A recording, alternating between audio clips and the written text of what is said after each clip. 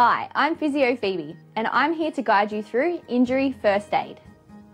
Firstly, what I need you to do is to pause the video, have a read of the list below titled Red Flags, and if you answer yes to any of these, please stop the video and see a doctor as soon as possible. If you have had a fall or sustained some sort of impact to your back and you heard any noises like a pop or a crack, or you are having trouble breathing, you should do the following. What you should do first is sit or lay in a position of relative comfort and position pillows to try and support your back. You should apply an ice pack for up to 20 minutes every 2 hours. Just be sure to put something between the ice pack and your skin, such as a towel or an ice pack holder, and make sure you check every few minutes for any skin irritation.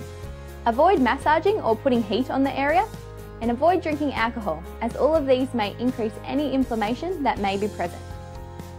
You should avoid any excessive movement or lifting until you have been seen by a health professional. I recommend that you try and see a doctor as soon as possible, or go to the emergency department of your hospital, so they can rule out anything serious like a fracture and then guide you to the appropriate health professional for rehabilitation. For more guidance, including access to my Physio Phoebe rehabilitation guides, head to physiophoebe.com or follow me on Instagram or Facebook for regular physio tips.